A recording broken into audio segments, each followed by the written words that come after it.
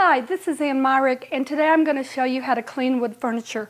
What you first want to do is you want to, the furniture has been sitting, and so there will be dust, a little bit of dust. So you always want to start off like you would on a floor, sweep your floor before you mop it. You want to sweep or dust your furniture before you start cleaning it. And I am using just a normal paintbrush that I only use for this type of situation. So it's a very clean, dry paintbrush, and I am just getting all my dust and if there's cobwebs off. I'm going to go over it again with a paper towel. And then I am going to use a solution of a wood soap, Murphy oil soap, or any other type of soap that is good for furniture, wood furniture.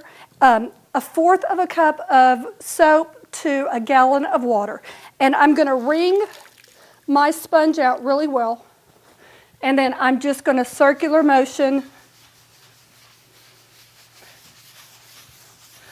the furniture. And then I'm also going to go with the grain of the furniture.